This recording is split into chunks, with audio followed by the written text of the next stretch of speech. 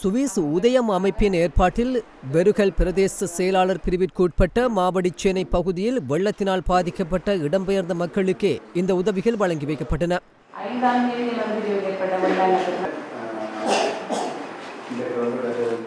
இது தொடர்பான நிகழ்வு மாவடிச்சேனை பொது நூலக கட்டிடத்தில் வெருகல் பிரதேச செயலாளர் கே குணநாதன் தலைமையில் நடைபெற்றது.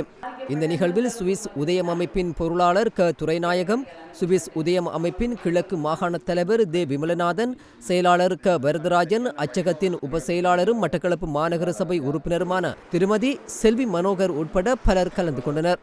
கிழக்கு மாகாணத்தில் ஏற்பட்ட சீரற்ற காலநிலை காரணமாக பெருமளவான மக்கள் இடம்பெயர்ந்து மீள தமது பகுதிக்கு திரும்பி வரும் நிலையில் சுவிஸ் உதயம் அமைப்பினால் கிழக்கு மாகாணத்தில் பல்வேறு பகுதிகளிலும் உலர் உணவுப் பொருட்கள் வழங்கும் பணிகள் முன்னெடுக்கப்படுகின்றன.